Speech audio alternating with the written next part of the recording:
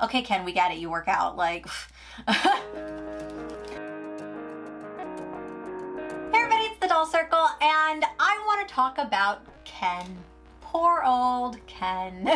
Ken has had some unique looks in the past, interesting fashion choices, left out sometimes, I feel like, from certain lines, situations, things, you know. I mean, he's been around for 60 years. You know, they did try, Mattel tried to release a 60th, you know, few dolls for that, and a lot of people were like, it's lacking, and you know what? I agree. I know they have done some positive things with Ken over the years as well. Like, they've included him recently into the new wave of fashionistas, where they had 3 newer dolls. One was still Barbie, but, you know, another hair, a little different, and a different outfit in it, but 3 different dolls in wheelchairs this time, and they included Ken with that. I feel like Ken is not represented when it comes to like made to move dolls. So like this one, we actually have a made to move body on this Ken. They have given him different face molds. We've seen different bodies over the years as well, like more of a huskier body, a leaner body. I still feel like there isn't that many Kens out there. I mean, I would love to know.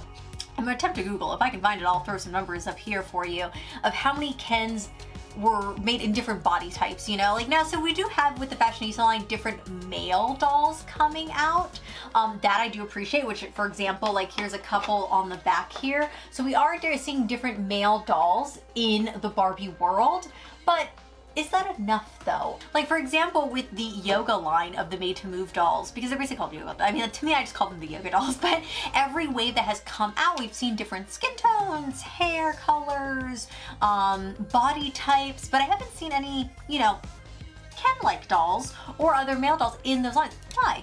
And I get it. I know what everyone's gonna say. Male dolls and Ken dolls don't sell as well. They don't. I mean, the numbers are low. Mattel looks at the figures and it's just not worth them selling, pushing, promoting, and even making head sculpts and body sculpts for these dolls. That's why I'm glad this came out. So I'm going to take them out of the package. I just want to show you what he looks like. And these retail for $19.99. I picked them up at Walmart.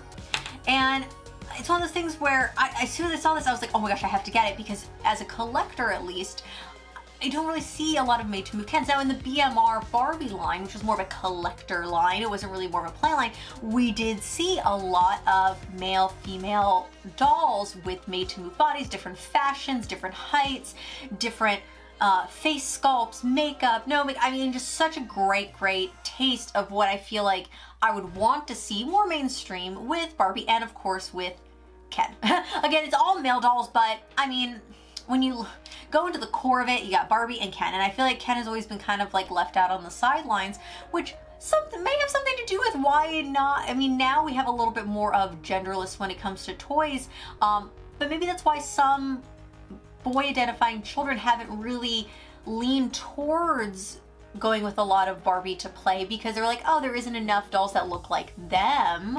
And I feel like there isn't a lot of, like I said, Ken and male dolls being produced. And again, I know it comes down to sales. I completely agree with that. The business aspect of me totally understands that. But as someone who has played with Barbies growing up and then also collects, I feel like there is something like almost lacking in that group of people who, you know, if I was someone who looked like, obviously this is a ripped version of a man, but like, you know, in general, you know, boy growing up, I feel like this is something I would want.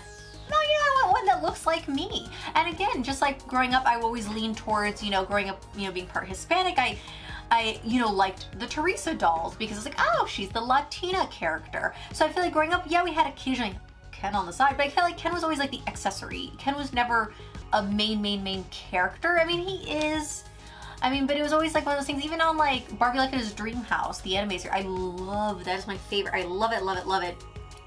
Ken was like the funny punchline. And I'm like, that's kind of mean. Yeah, I get it. It was funny. I'll admit I laughed, but also I was kind of like, oh, poor guy. Like, poor guy. Why, you know, it's like everyone's just got to be making fun of him. All right, let me get him out of the box and then we'll talk some more.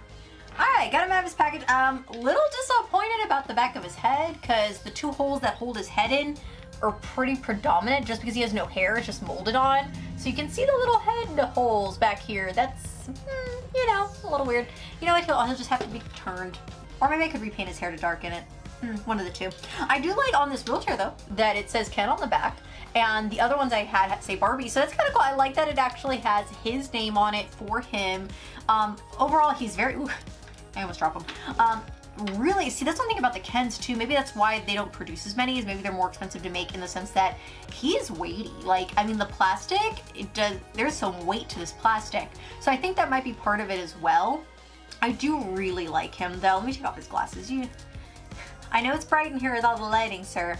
Oh, his lip placement's a little strange, but he is really cute though. I like, again, the progression of Ken. I feel like, you know, compared to what we have in the past, I mean, and I'm posting images while I'm talking through this, that you can see that, you know, Ken from the back of the day, he looked a little older. I feel like he was more of a mature figure, versus now, when we're going into something like this, he does look more youthful. I feel like that he captures more of today's era. Is he my favorite sculpt? I don't know, because like, I hate to say it, I grew up with the older face sculpts, so to me I'm like, Ken's more of that mature looking figure, but I like that he has tried to keep up with current styles with like the hair and everything, because for a while there he had that side part looking hair for a long time, and I was just like, okay, Ken, it's time to update it, you know what I mean? So I'm glad that he's done something different. And then we had some Kens where they had the, what was it, late 90s, early 2000s weird hair, poof shaved underneath thing that, you know, it doesn't, it looks okay, but it doesn't translate in a doll very well. And it's just like one of those things where I'm like, poor Ken, you know, and it's just, and I will always stand for any of the outer characters, even when it comes to like Midge or, you know, Teresa or anything else. But I just feel like Ken, again, is one of those characters where people are like, oh, well, maybe he's not really, you know, people aren't buying him as much, so they never made him a main focus. I mean, they have had dolls of just him. Like, my favorite one was like the shaving Ken, where his hair, facial hair would disappear. And, you know, so they've tried to come up with different ideas. They try to do things, you know, Mattel would try to do something where people would be like, oh, maybe people will buy it because this is cool. But I feel like a lot of it wasn't just marketed very right, or strong enough, because, you know, Barbie sales were always so high, so why put money into something that isn't as high? And that's a sad thing, you know, because again, Ken, I feel like if he had a better opportunity, he would be doing better. Do you see for articulated ankles? He does. So he's full made to move. I love that. Love that. Look at, look at him, he's like, okay. I love that. He's just like, yes, yes. Okay, Ken, we got it. You work out. Like, some of us don't as much anymore. I should.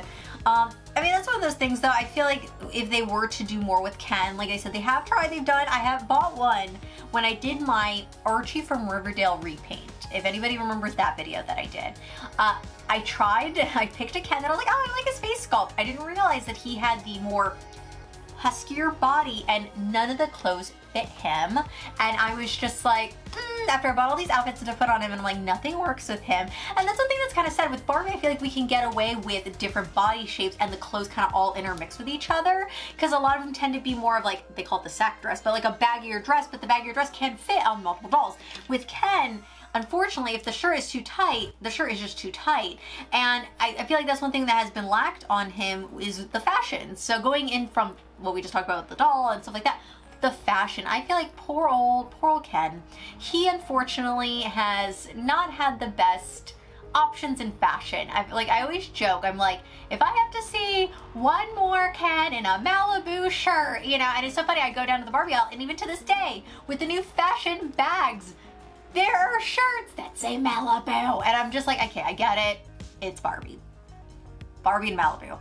But poor old Ken just always gets the same thing. He might occasionally get a denim short like this one, maybe in a different color. He always has tank tops. Why they tend to, like, I get it. Tank tops, I get it. People wear them. But so many though, and I know it's probably just because the pattern, they're like, you know what, Ken isn't selling as well as Barbie. Take that pattern and make it out of any fabric because it's easier, it's faster, and they can produce more of them. Get it. But honestly, sometimes I want to see him in a sleeve, and they do make sleeved outfits, but not that many.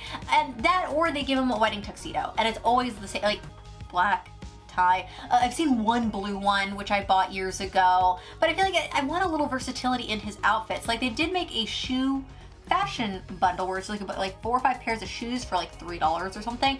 That is fun because I want to give him different shoes, but I feel like his fashions are always either, you know, a sports wearing type of outfit where it's like the jogger set is really cute. I feel like that's very modernized, but then some of them I look at, I'm like, oh, here's another Malibu tank top. Thanks, another one, you know. So I would like to see more diversity in his fashion.